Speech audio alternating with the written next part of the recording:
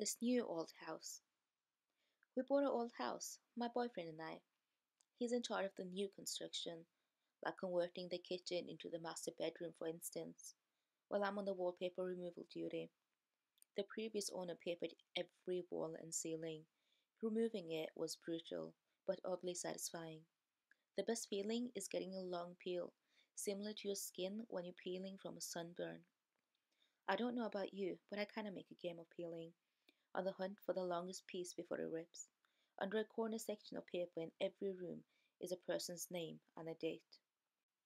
Curiosity got the best of me one night when I googled one of the names and discovered the person was actually a missing person. The missing date matched the date under the wallpaper. The next day I made a list of all the names and dates.